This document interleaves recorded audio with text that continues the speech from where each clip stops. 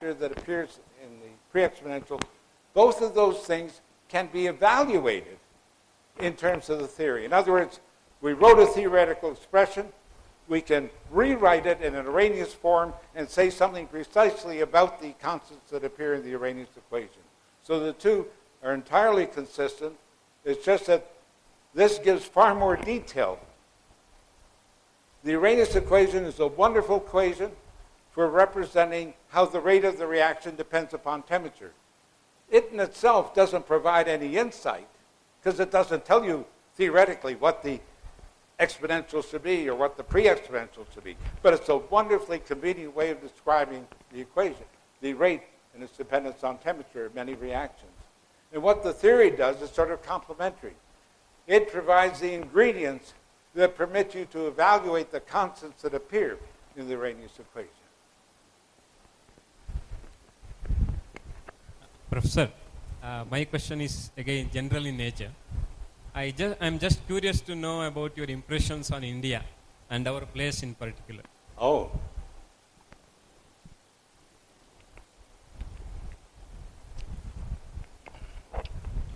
Well, of course, my impression of India is extremely favorable. I've been here for less than a week. I've never visited India before. Now, if in that period of time I try to give you my impressions of chemistry before knowing any chemistry, of course, I wouldn't be in a position to say much. And to some extent, that's true here now. But I've seen quite a bit. I've interacted with a fair number. And of course, before that, some of the students and postdocs that I have had are from India. And I've always admired the culture, the gentleness, the humanity, and I've seen nothing so far that's disenchanted me from that view. So I'm delighted.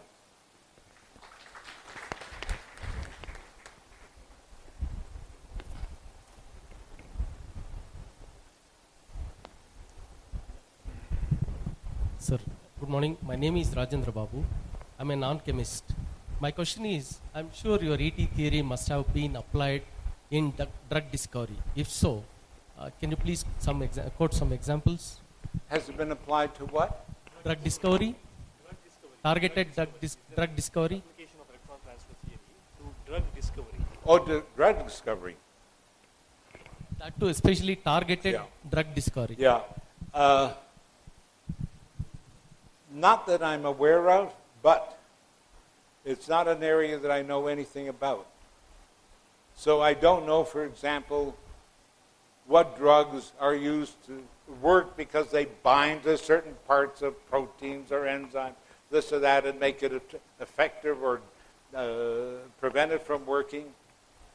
I don't know if there are any drugs in which when they bind, they also transfer an electron.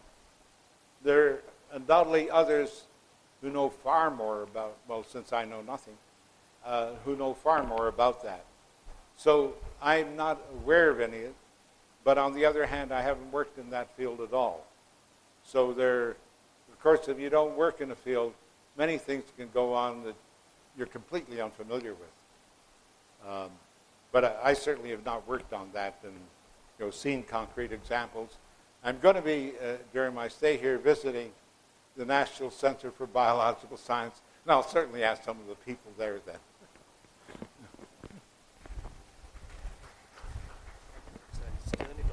Oh.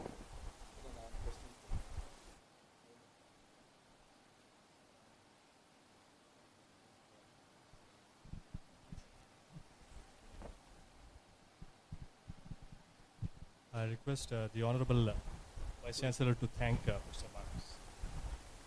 Before formally concluding, Professor Rudolph, I just want to make a request to you to give a message for our young students and staff members. What is the message? Because you are a very sagacious person with a lot of wisdom. More than that, you have a lot of good experience in life.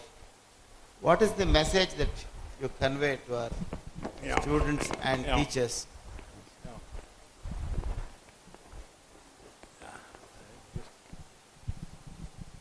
Well, that's a tough question, especially since I haven't thought about it.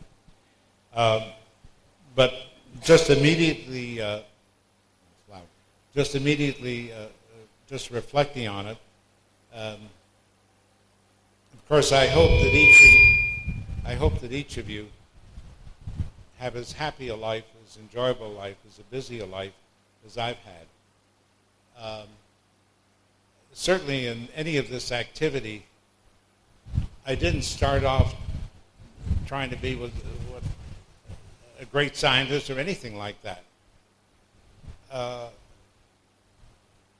I really don't think I thought in terms of glory or anything. Maybe I did, but I don't recall it. But what I did enjoy doing was learning. In my case, especially mathematics. I just loved the logical structure of it. And in many of the things I do, I try to develop a logical structure to whatever I think about. So certainly one thing helps. And that is if you find out the area that you enjoy puzzling about. Because knowledge should go on, should develop. It shouldn't just be stagnant, at least certainly not in some fields. So if you find that excites you, then if there's some chance that you can continue that, then the rest follows. I know that in my own case, there's a special example as I think back. Of course, I always enjoyed school, and I did quite well in school. I enjoyed mathematics courses. In fact, at least on one occasion,